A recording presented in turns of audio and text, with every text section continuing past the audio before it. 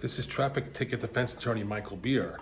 So today is the last day of my insurance before it renews for another year.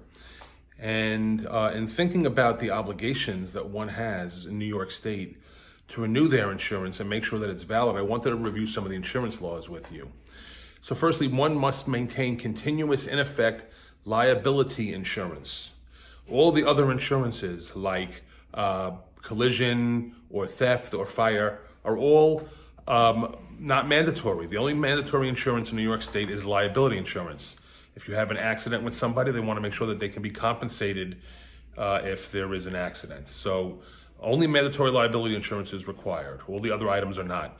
It's highly recommended that you have them, and particularly now in New York with the proliferation of minimum insurance in many cars, it might be suggested that you have something called uninsured or underinsured, where if somebody you have an accident with doesn't have insurance or has insufficient insurance, your insurance company might pay some of those damages to you if you have an accident with somebody who doesn't have sufficient insurance. This is mostly for bodily injury items that we're talking about.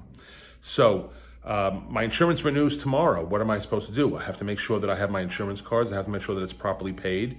Otherwise, if it's not properly paid, the insurance company will lapse the insurance, and that's also a violation. And you can get suspended for not having continuous in effect insurance. What information must you have with you? Well, New York State requires that you always have in your possession an insurance card. However, in 2022, that insurance card can be a virtual insurance card on a phone or on an app or some other manner of displaying it that is virtual, not necessarily a paper one.